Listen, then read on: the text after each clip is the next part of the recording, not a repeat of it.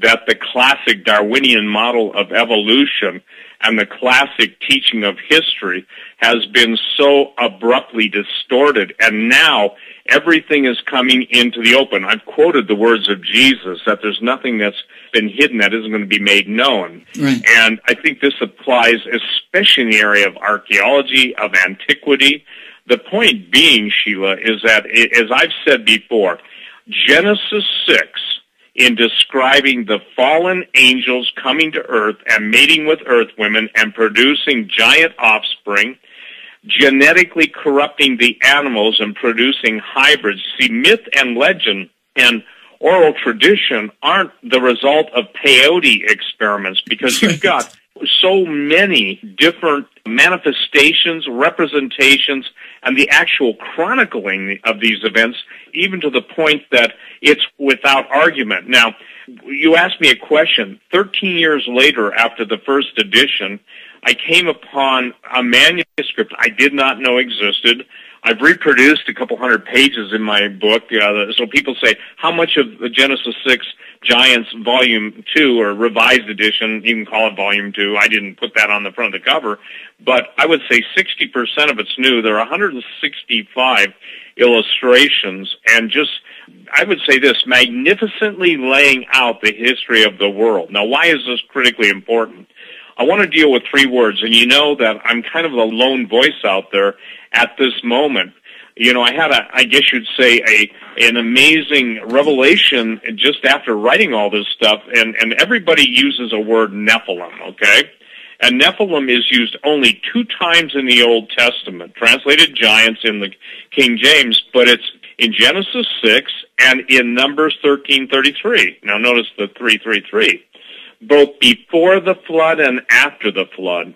And that's where everybody misses it, because then they want to quote to me, well, no place does it say that there were giants after the flood. Well, where do you think Goliath came from, King Og came from, the Zamzummans, and all of the Anakims, and everything that ends in I-am?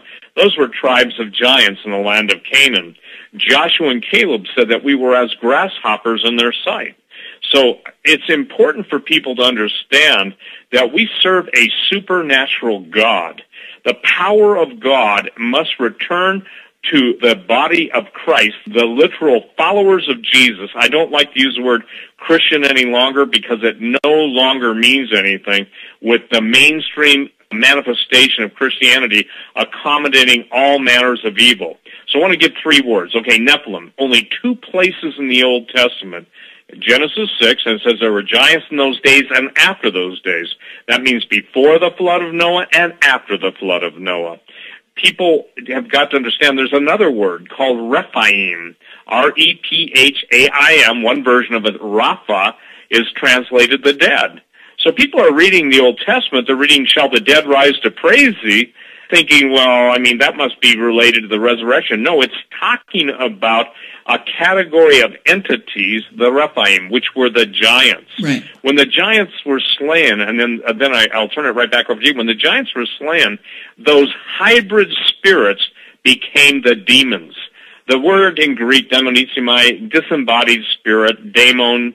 And by the way, that's not a great name to name your kid. Daemon, obviously, that's probably a good time for a name change. And I'm not kidding when I say that. And if somebody's got that name, well, I think they should look it up. But the point being is that those 3 words are so separate and distinct, and yet Nephilim is used of giants, Nephilim is used of demons. Every time I see other people writing about this, I just cringe and shake my head. It's the basis of Scripture that determines the first usage. It's called the law of first mention of Scripture. So therefore, I want to lay those terms out. Fallen angels, the Nephilim, do not die. They can change their form. Paul said even the devil himself can manifest as an angel of light. Fallen angel does not die. Now, there's 200 fallen angels that were basically imprisoned in a place called Tartarus, and those were the original 200 angels, as you know, that came to Mount Hermon. But after the flood of Noah, they came a second time, and that's when they began to distort the human race. the human genome. So the reason why all this meddling is important is to understand that all the headlines of today is the oldest promise in the oldest deceptive promise in the book of Genesis is ye shall be as God. You're going to get to live forever, have perpetual sex, be able to tap in, and I'm sorry if this is offensive to people, but that's what the promise is. The billionaires want to live forever, and the ones that enjoy perversion want their perversions to be basically unending. So the devil comes along with techno-decadence, and that was a term I coined almost 20 years, and then I shortened it to technecadence, okay? But the point being is that we now are approaching, as the scientists would say, a better man, an Uberman, an Ubermensch, as Nietzsche wrote. So DARPA, Advanced Research Projects Agency, just put out a 30-some page report. It's on my website, Quayle.com, and it becomes so obvious in our face. So that's why, in a nutshell, this is so important. This is the Rosetta Stone of understanding ancient architecture that has no modern explanation. It's the explanation for the genetic experiments. It is the root of all mythological and legendary exploits by bigger than human beings, stronger than human beings. And as I've spent 40-some years of my life on this, Sheila, it all goes back to Genesis. So the reason they don't want to talk about it, Sheila, because it demands critical thinking and it demands a response of some kind. Now, the reason I've written about this, and for the record, no one was talking about genetic manipulation. When I wrote Genetic Armageddon, written almost, 17 years ago, okay? Then xenogenesis came along, and I had to bring it all up to speed and let everyone know where it's going. And by the way, I want people to understand this, especially the Christians that obviously take me on in all areas. Look, they weren't around, most of them, writing about this stuff 20, 30 years ago. Yeah. The people that argue with me are Johnny-come-latelys that want to basically take away and distort the message. As Pastor Langford has said, and I have been taught, and we both stand on this statement, the Word of God is the primary, the overriding source of truth. It's not fables, it's not fairy tales. So when Jesus said, again in Matthew 24, we're coming into that same time period prior to his second coming, as the days of Noah were, so shall also the coming of the Son of Man be. When Jesus said men's hearts failing them for fear of looking after those things coming upon the earth, I don't think people understand the value of that. So I would say to Christians, some of them will even brag, famous TV preachers brag about reading Dake's reference Bible, but then want to, turn their wives loose against me. I'm talking about major televangelists, and say that this stuff isn't relevant when their entire husband's ministry has been based on Dake's reference Bible. And Phineas Dake does the best job of explaining why giants. And the whole point is this, Sheila. It was to corrupt the genome of humanity so there would be no human beings left for Jesus to redeem. And basically, again, it would give cause to the devil to attack God and say, but you said there'd always be a witness in the earth, and now they're all gone. So that's why Jesus said this. I mean, I love the words of Jesus. You've heard me say this so many times, but I love the red letter words in the Bible. That's what Jesus said. I don't care what expositors say. I don't care what critics say. What did Jesus say? And, there used to be that statement, what would Jesus do? Well, I would come up with one that just says, pay attention to what Jesus said, Yet, you know what's fascinating? I have talked to Christians that go and watch some of the most gruesome slasher movies, play some of the most horrific video games that are absolutely, I believe, there's a production company in hell, and they put these images in the mind of man. Diablo 3 is a good example. And the thing is that yet they won't take the words of Jesus seriously. Here's the point. I believe that we are now at that point where there's going to be a revelation that's going to shake people to their very core. Maybe later on the show I'll read you an email I got last night after Coast to Coast. And the fact is that to the average human being, it's tough to explain to them that they're in a matrix. to the nominal Christian, it's tough to explain to them that they're fed continually baby food, if even that. And the point is that Paul, the Apostle Paul, said it's time for you to eat meat and grow up. I'm saying that the events unfolding, and you nailed it, the supernatural events, all of the different archaeological finds that are happening, they're pointing to a far different history than we've been led to believe is what our distant past is.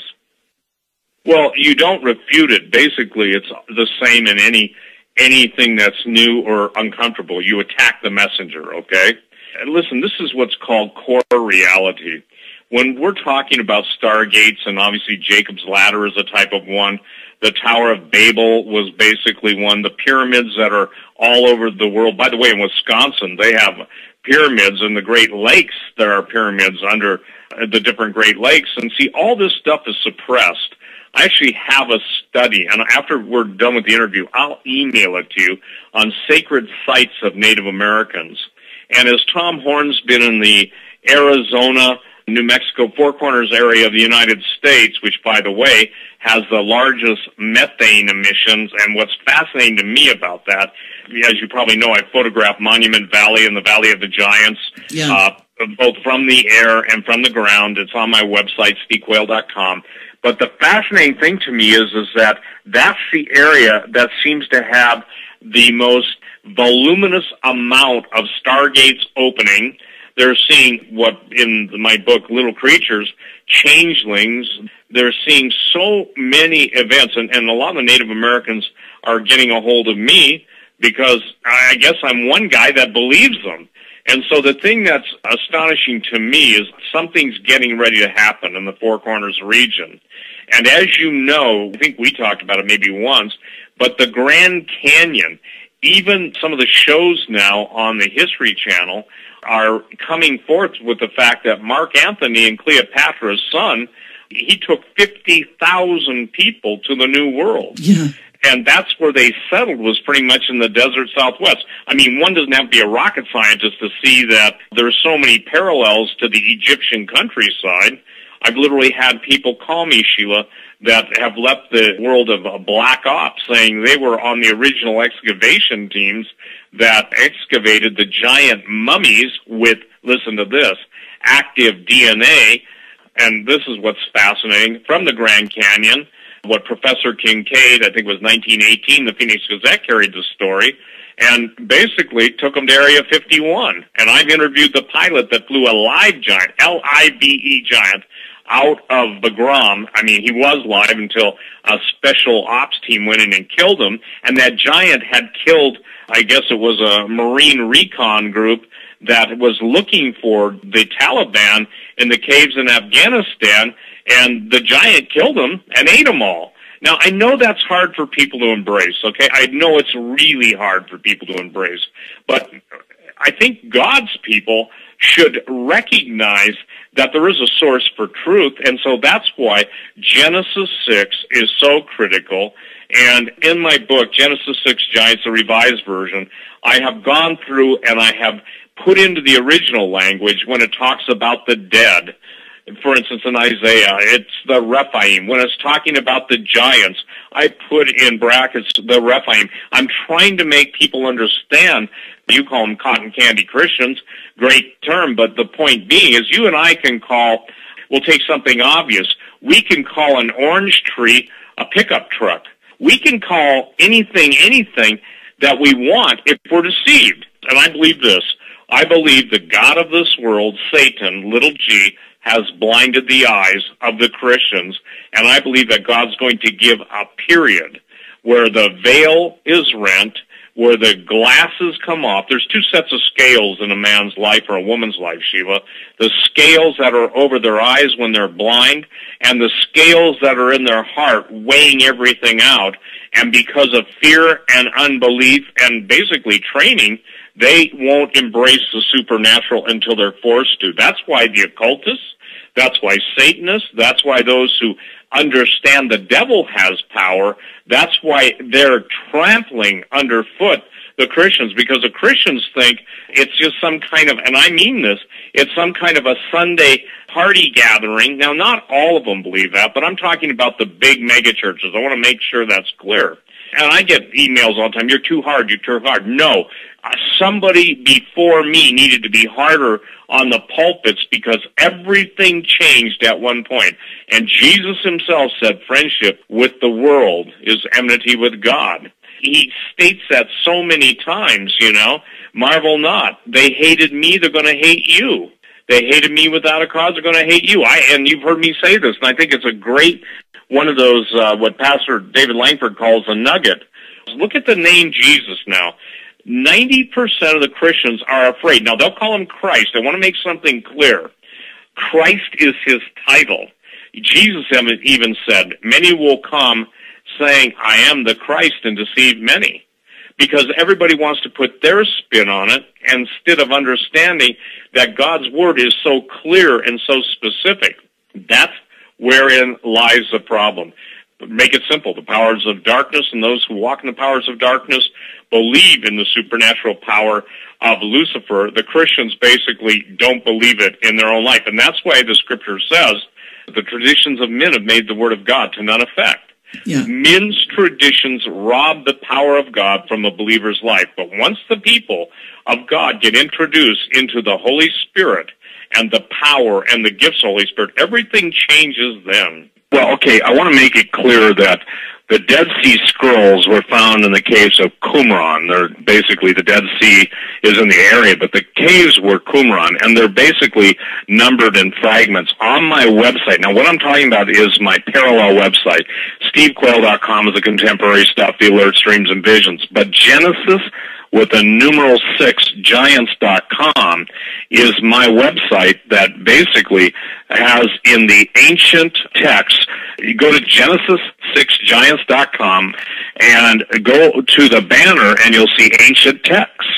On the ancient texts, you'll see the Epic of Gilgamesh. Gilgamesh, by the way, was a progeny of a fallen angel and an earth woman, and if you've never read the Epic of Gilgamesh, it was written somewhere around 2750 to 2500 BC, and I don't call that before the Common Era. I call it before the birth of Jesus.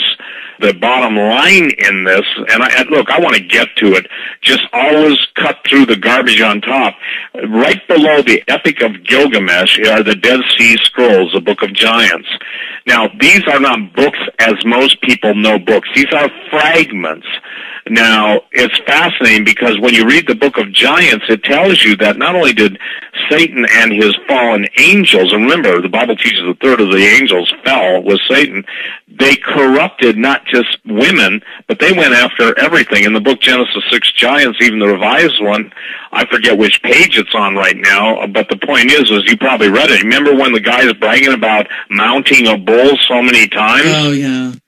And I'm sorry, ladies and gentlemen, that's why bestiality was so wrong. People don't get it. When God said if a man sleeps with a beast, he's to be put to death, that's the reason why.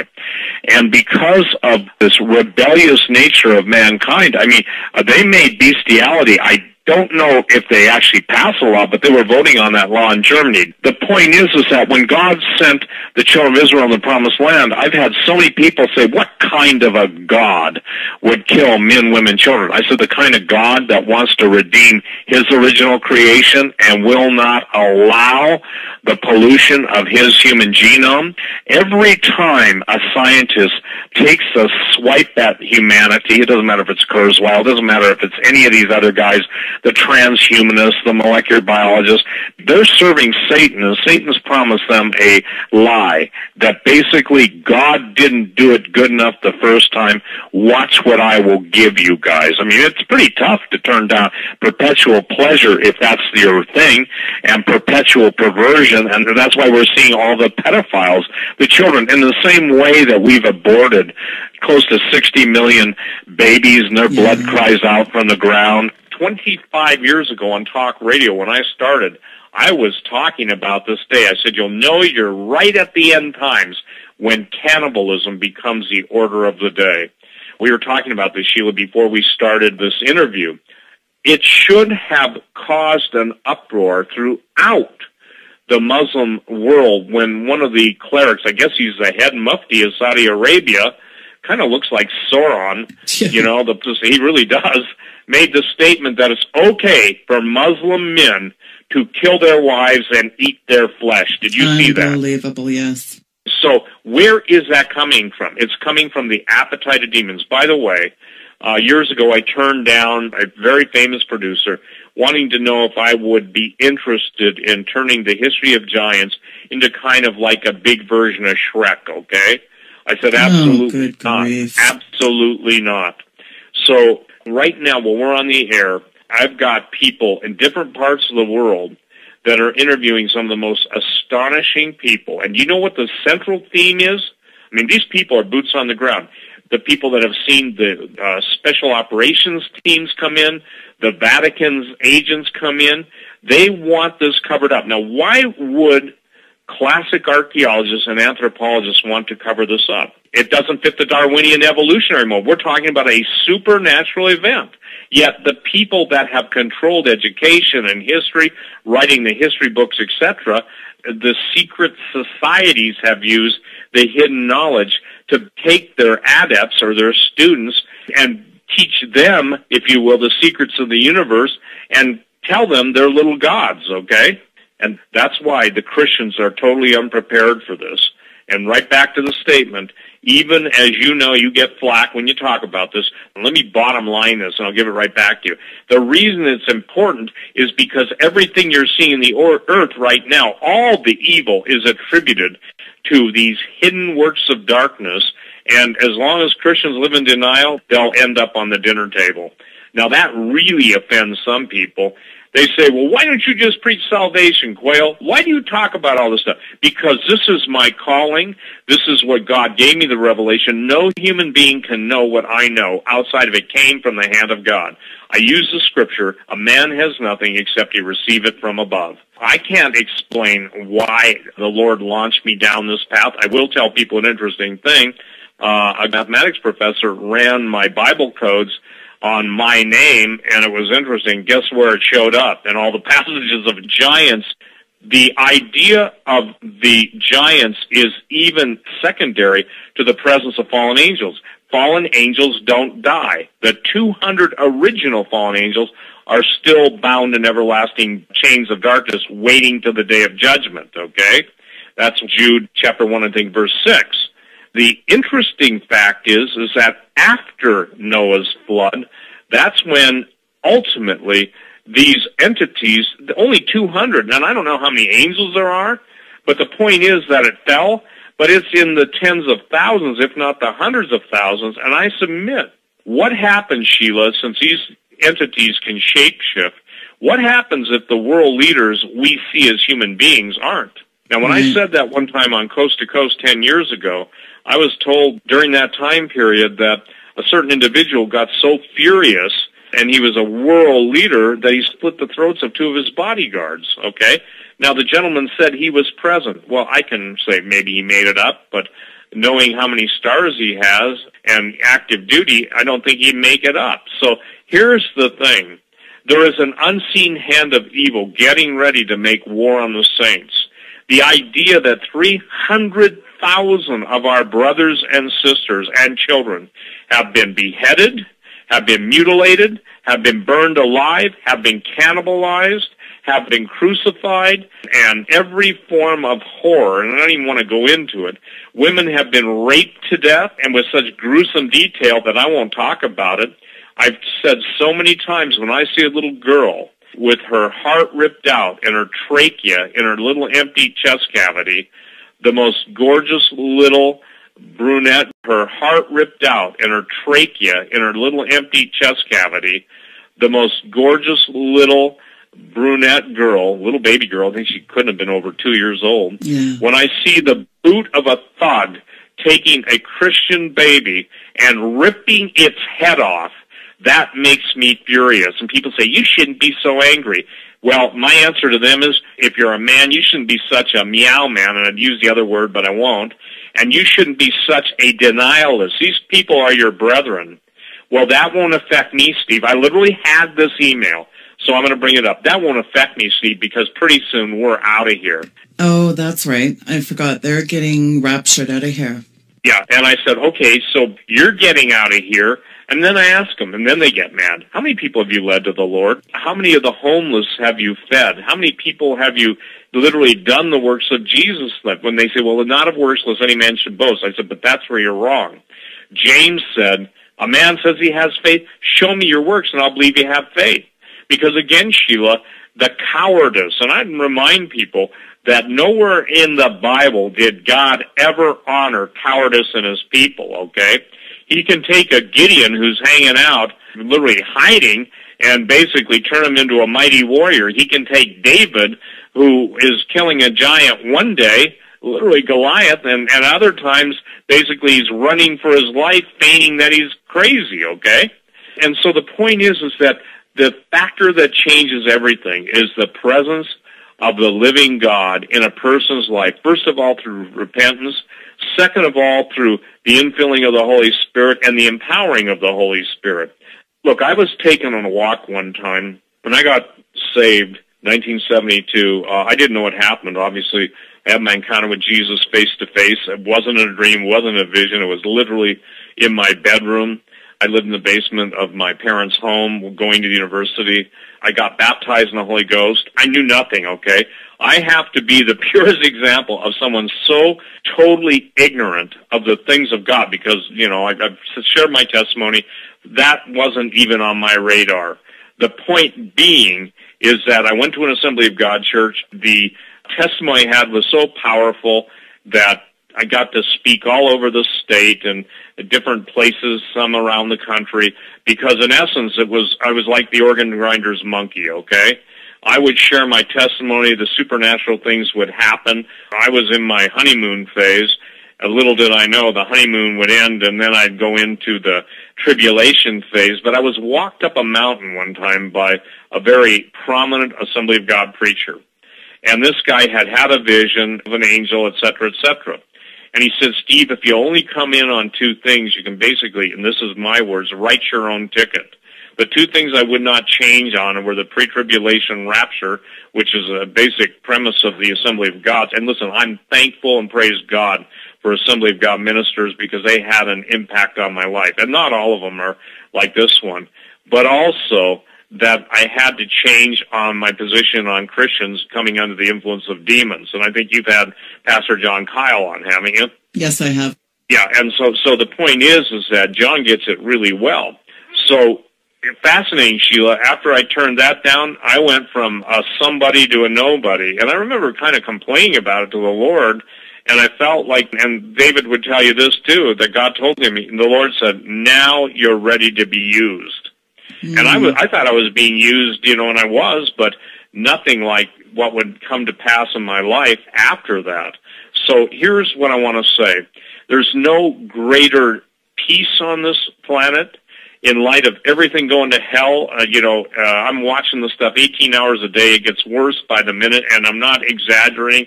Yet I know this. I know that we have a Savior who is more than capable of keeping us against this evil day. I also know that the devil is going to make war on the saints and prevail, but against that is the promise that they that know their God shall be strong and do exploits. That cannot be done in the intellectual realm. It can't be done in the realm of willpower. It can only be done in the power of the Holy Spirit, not by might nor by power, but by my Spirit, saith the Lord. What he's saying is, you can't do it, but I'll do it through you. Right, everything God created in the book of Genesis, and he saw that it was good, okay? And some people get really mad, Sheila, when I use the word bastard. Well, bastard comes, that's what God called the offspring of the giants. So, and by the way, when they say the book of Enoch, or the book of giants, or the book of Adam and Eve, understand these are fragments. And they've been put in, and really, to where they're in order. But the fact is that if you get that issue, now I don't say that the canon of Scripture, but I do say this, that Jesus and James referred to the book of Enoch. What do you think Jesus meant when he said, lo, I come in the volume book, it is written of me? Well, the bottom line is obviously the law and the prophets, but also Enoch. There is supposedly, traditions teaches that the Book of Enoch, there are 360 volumes. And according to what I've been told by the people that know where the majority of those exist, those are kept so secret because there's only two people that I see in the Old Testament that never died. Enoch is one. It says he walked with God and was not because God took him. And the other one is Elijah, who went to heaven in a chariot. Obviously, he had told Elisha, if Elisha sees the departure of Elijah, then he'll get the double portion of Elijah's spirit. And that happened. The Bible says it's given man once to die and once to judgment. Let me make it clear. When the Antichrist appears in his quest for worship, the two witnesses will come on the scene. And if you don't know what I'm talking about, the two witnesses, go to the book of Revelation, because God literally has two witnesses. They're human beings. Some people have tried to spiritualize that and say it's the Old Testament, New Testament. Well, those things don't die in the streets of Jerusalem, and the whole world gives gifts unto one another and says, hallelujah, glad these guys are dead, you know. Now, the spirit of Antichrist is in the land, okay? Lawlessness, the mystery of iniquity. If people doubt that there's lawlessness, you don't have to go any further than the presidency, though, and I will say this, the former White House is now known as the slaughterhouse in my vocabulary. And if you don't think that fits, you just need to understand that even on the National Day of Prayer, the prayer of breakfast, the entity in the White House was taking pot shots at Christians. Yeah. I submit, Sheila, that anybody who has even a micron of discernment cannot believe that that man is a Christian. He's not, okay? Go on YouTube, do a search on Obama's statements about Christianity. Didn't Jesus say the tree is known by the fruit it bears? Yeah, and that's why people don't understand. The reason history repeats itself is because it's scripted by evil. God intervenes in his people's lives through prayer. You know, the old statement, prayer changes things, okay? Jesus was trying to teach his people, his disciples, that there's a different way to approach this whole issue, in essence of just having to deal with what the devil, you know, dishes out. So in my book, Genesis 6 Giants, I want people to, they go on my website and they can order it there, but I want you to look at the size of the guy sitting on the temple is Zeus. Zeus has nothing to do with the name of Jesus. I'm so tired of that argument. Look, before all things, Jesus was. They say, but there is no J. I got news for you. The scripture in the book of Acts talks about there is no other name under heaven given amongst men. And Jesus didn't die for the angels that sin. That's what, you know, people have got to understand. The book of Enoch, when people read it, and again, ladies and gentlemen, you need to do your homework. I've done mine, and probably one of the most striking things, Sheila, that I didn't know 12 years ago, 13 years ago, was the amount of ancient evidence to some of the characters out of Greek mythology. For instance, Polyphemus, who was the Cyclops, or three Cyclops, and he was like 400 feet tall. Well, the Colossus of Rhodes, which is one of the ancient wonders of the world, there are bones that have been taken. Look, you can understand this. People would have to say, what changed when there were giants in those days versus no giants in these days? And my answer is the control of the truth until the time the truth and the information that it represents can be distorted. They're going to claim, and it's already going in the press every day, 10 to 20 years, NASA spokesman says we're going to find alien life. That's horse manure. That is pure mind-controlled, psychological operating, neuro-linguistic programming. It's, I'm trying to be tactful here, you know. It's poop of the highest magnitude, okay? It's amazing to me. Christians will get more offended over one word than they'll get offended over watching YouTube videos of our brethren having their heads sawed off. Yeah. Or, you know, children having their hearts ripped out, or babies having their head torn. You see, here's how it goes, Sheila. If I don't look at it, I don't have to deal with it. Nothing boils my blood more than that. Well, I run at 200 degrees, so I don't know what but I agree with you, okay? I'm serious, you know. I've had people with PhDs and doctors of divinity send me emails and say, you never finish a thought. You just basically are random. Of course I'm random. I tell people that. I'm not trying to hide it. But, you know, one guy, and he's pretty famous, he railed me over the coals, you know, my blood's boiling, okay. But at the end of his railing, he says, me and my fellow scholars don't understand the fact that God would use someone like you, Steve. And I did say this. I said, look, I'm impressed. I got a thermometer that's even got more degrees than you do. But guess what? The thermometer, at least, and I did say this, knows the difference between hot and cold. You guys obviously don't. Absolutely. And it's interesting that the forbidden is hidden, okay?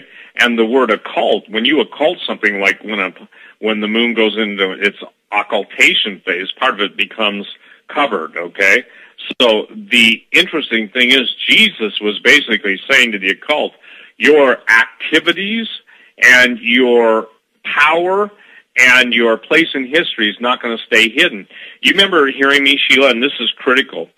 I tell people, if you understand Genesis 6, God will open up to you your understanding in such a way that everything will make sense and you'll be empowered. Because, listen, I share with people all the time, I said, sometimes maybe it's God. You want to blame me, but maybe it's God scaring the hell out of you so he can get heaven into you. And I stand by that statement. Because, again, my effectiveness is basically now answering the questions nobody wants to deal with. I basically don't have a fan club. I tell people this. There is no such thing as a good Christian. There are only redeemed ones, okay?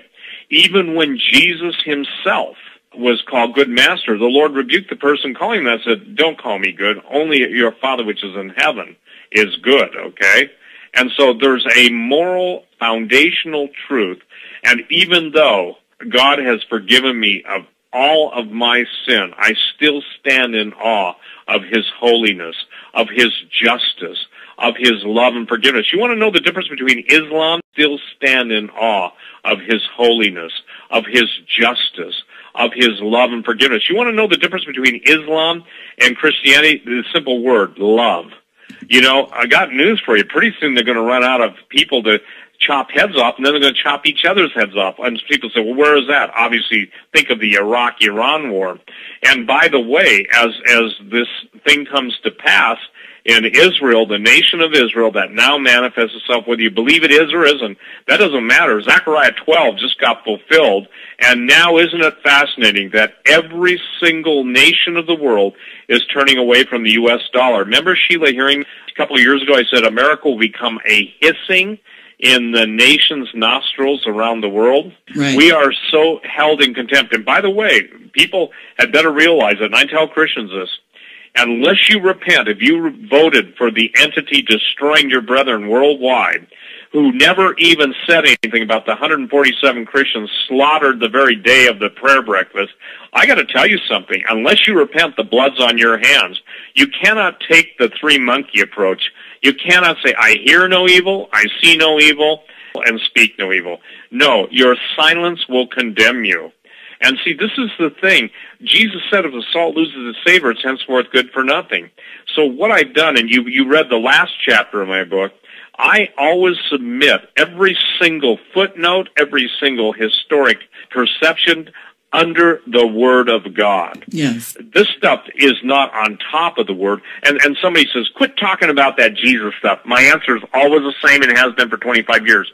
Who do you think called me to do this, and who do you think gave me this stuff, and who do you think continues to give me revelation? Because I'm called to warn the people of God. I feel I've done that. And Sheila, I'm really believing God for a new opening of ministry. So what am I working on? I just cherish everyone's prayers. The History Channel and all of the different Discovery Channel and all the knockoffs, they have contacted me at one point or another wanting me to go on screen and talk about giants. When I talk to their producers or the directors, they always have the same theme. It's aliens, it's aliens, it's aliens. I am a student of Zecharia Sitchin. I know and have read all his books. But where he missed it is they would claim that the Anunnaki, they could accept the idea of aliens and accept the idea of angels. Yeah. An angel's a messenger. So the point is that I have read all that. So right now, by the grace of God, we're trying to get a series of 6 one-hour specials. Tom Horn's going to run them on his new Skywatch TV to put a systematic understanding of the giants from a biblical standpoint.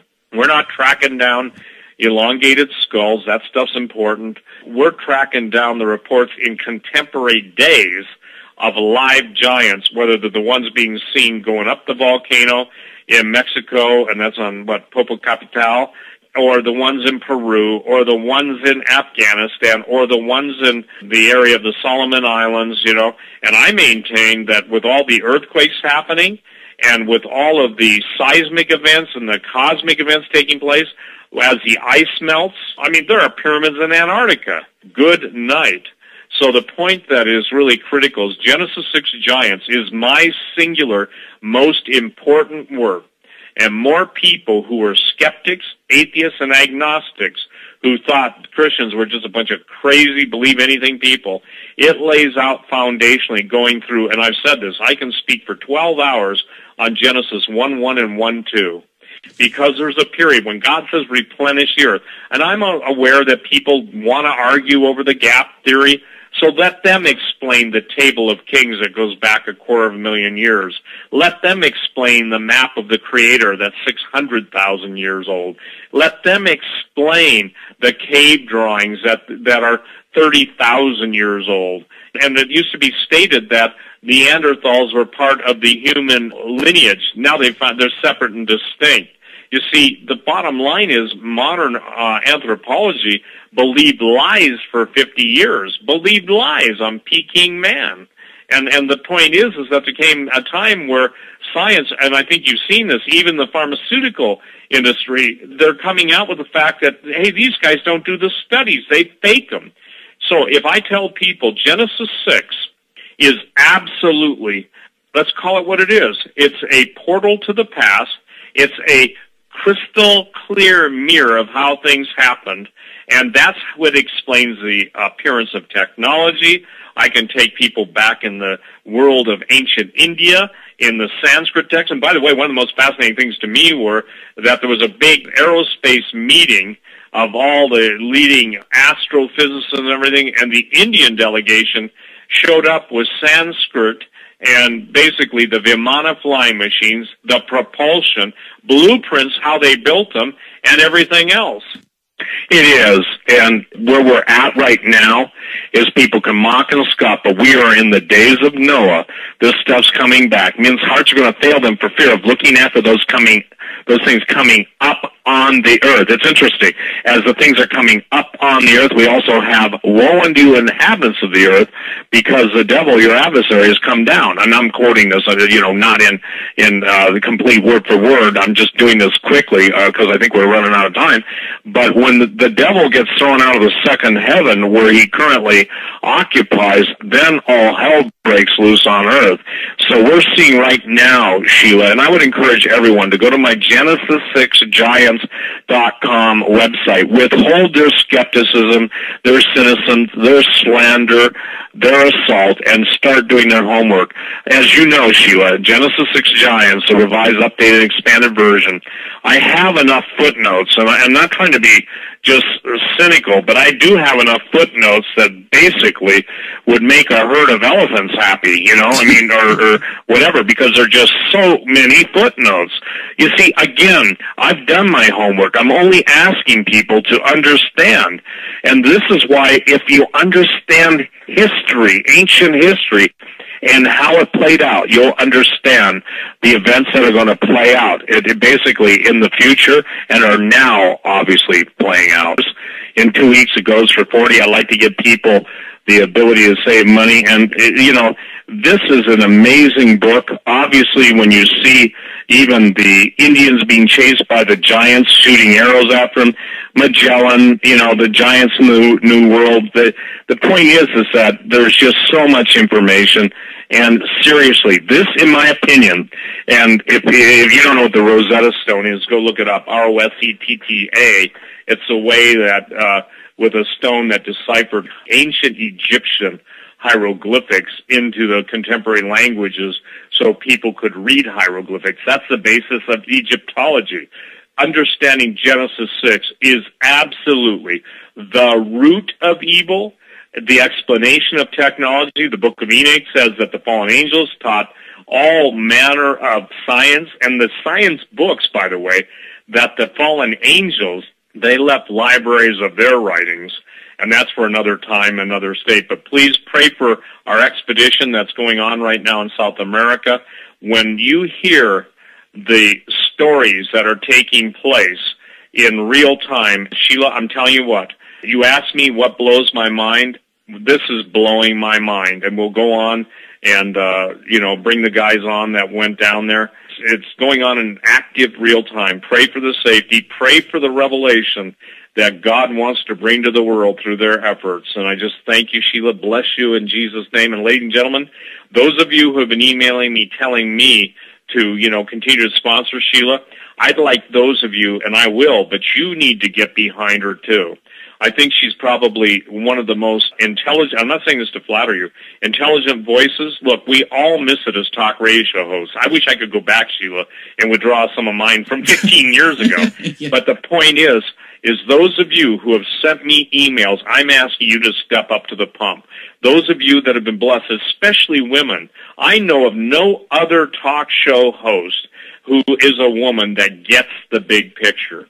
And pun intended on the Giants, of course, but the idea is that, look, please, people, please, those of you who enjoy, this stuff costs money, and it's not about, it's just about the vehicle. If you're blessed, support the place that you're blessed, because that's the best use of your funds. Those of you that don't go to a church, listen, use offerings to support Sheila's show.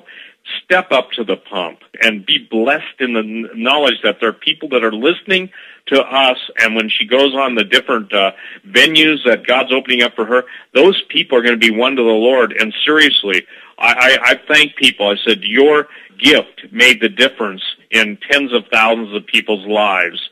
Jeremiah Farrell, a good example. But the bottom line is this: fight the good fight. Psalm 91, fight the good fight of faith. Because of one man's gift, God used that one man, bless him. He gave a tithe to Jeremiah, and it was